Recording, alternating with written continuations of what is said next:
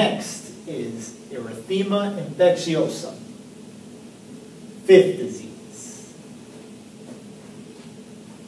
I know that all of you have heard about the slab cheeks appearance. That is because the rash for erythema infectiosum begins on the cheeks and then will begin on the trunk, arms, and legs in a very, very net-like formation. It's very particular. That's how it appears on the patient who is infected with erythema infectiosum. Something I want to say about erythema infectiosum. Erythema infectiosum is caused by parvovirus B19. Parvovirus B19 has a tendency to make things worse for people with anemia. If a child is diagnosed with sickle cell anemia, this infection will not go well with that child. Parvovirus B19 is very dangerous. This infection is very dangerous with somebody with sickle cell or any type of anemia, because parvovirus B19 will cause reticulocytopenia on the person with sickle cell anemia or any other anemia. What is reticulocytopenia? It's another way of saying aplastic crisis. Low reticulocytes, destruction of the red blood cells. So we need to be careful with our anemic population. Make sure they're away from the parvovirus B19. Do not acquire erythema infectiosum. We just need to be careful.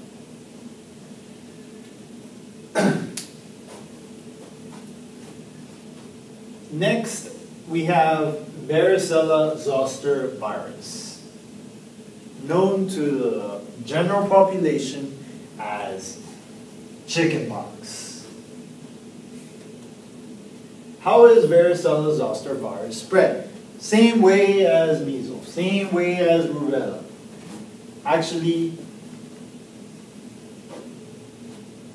not directly the same. Some of the things are the same. We can only add to this one contact. Varicella zoster virus is very contagious at certain points of time, though. Certain points in time. The way you acquire varicella zoster virus is through exposure with respiratory droplets. Someone coughs or sneezes at or around the healthy host, they will acquire varicella. They can also acquire varicella through contact with someone actively having those lesions coming out, breaking out. Let me explain that part. Varicella zoster virus consists of,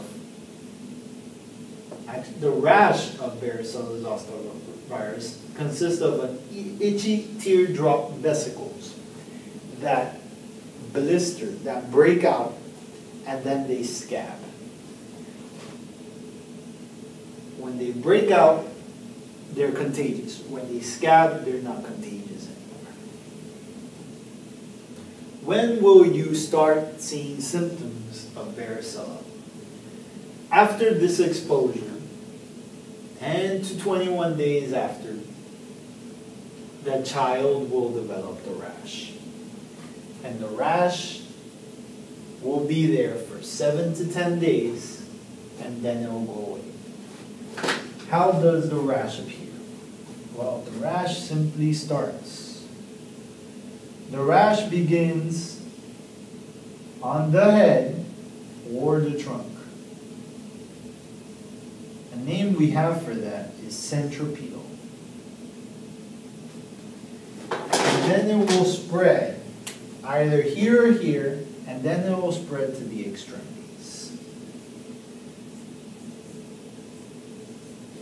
This occurs 10 to 21 days after the exposure, after the sneezing and the coughing or the contact. Will last for 7 to 10 days.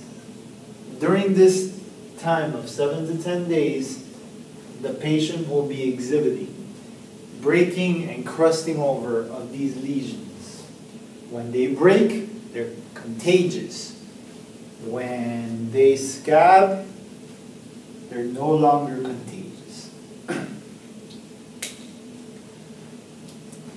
Varicella zoster virus is caused by the human herpes virus 3.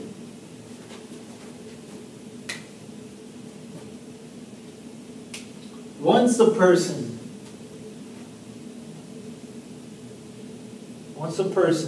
recovers from varicella zoster virus, the virus does not go away. It stays dormant.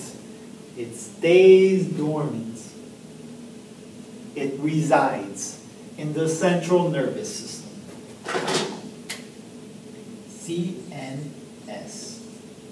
Wait a minute, Andres. You're telling me that I don't have the rash anymore. I thought I was cured from varicella. You're telling me it's in our brain.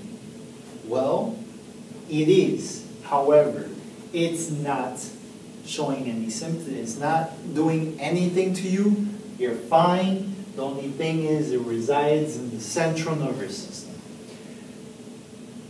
Later in life, depending on your immune system, depending on biological life, this may or may not reactivate in your body. If you had varicella as a child, like me, then you might get an infection called herpes zoster virus. Herpes zoster virus is an infection that occurs in adults due to reactivation of this virus that stayed in the CNS. And when it appears, it will appear on a dermatomal fashion. It will appear on the dermatome and affect the corresponding dorsal root ganglion of that dermatome. But that's an adult feature. We're talking about children. After this child recovers from varicella, it will stay in the CNS. Live there until it wants to come out.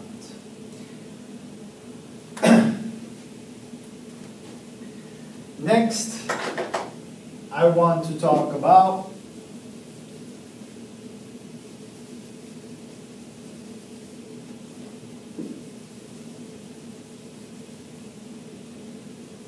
hand, foot, mouth disease. The one everybody was waiting for. Hand, foot, mouth disease. Let me tell you something. If you're waiting for this one, you're about to be disappointed because this doesn't happen. Hand, foot, mouth disease has exactly what the name has. Hand, foot, mouth disease. You get vesicles, and ulcerations. The vesicles in the hand and foot, and the ulcerations in the mouth. This rash or this disease will last for about a week and it will go away. However, this person needs to watch out because this person is contagious by contact. through contact.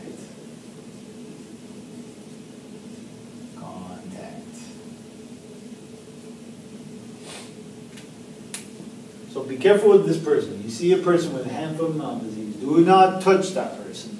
Wait a week, then you can touch them.